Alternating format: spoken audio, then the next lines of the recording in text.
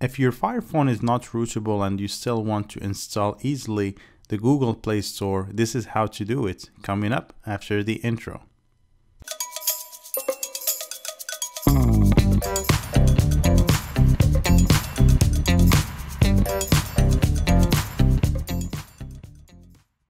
Alright, so using Silk browser, look for ES File Explorer from the Play Store and then copy the link.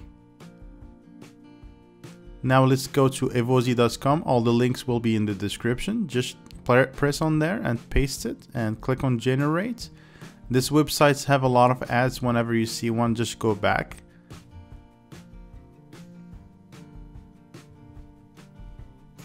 Click on generate download link. And let's press on the green button. Use Silk browser. Okay, so it's on the side, downloads. We can see our download file. Okay, before we install this, we need to go to settings and look for application and then prevent non-Amazon apps. Make sure the first option is on, not off, and click on OK. Okay, we need to go back to our browser and try to install it now. Once you install it, look for the link on the description for downloading Google Apps. Click on Silk browser and it will download it again.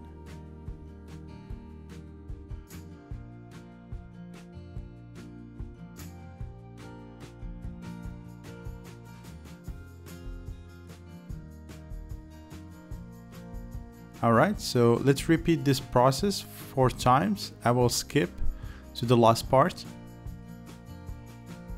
Okay. Now we need to go and look for our ES File Explorer. All the download files will be in the download folder. And now we need to rename these files from zip to APK.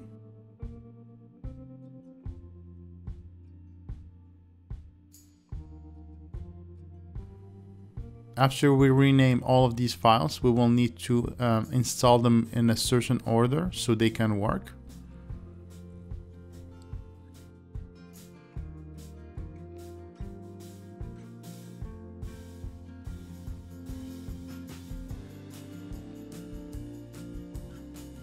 Alright, everything is fine now. Let's start with the first one.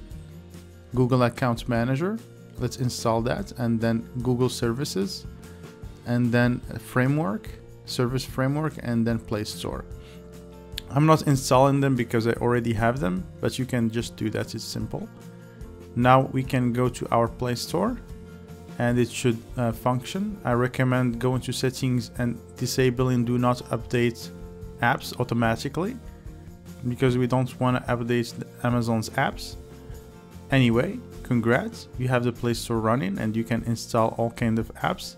Hope you guys like this video, and if you want to see more, please subscribe and take care.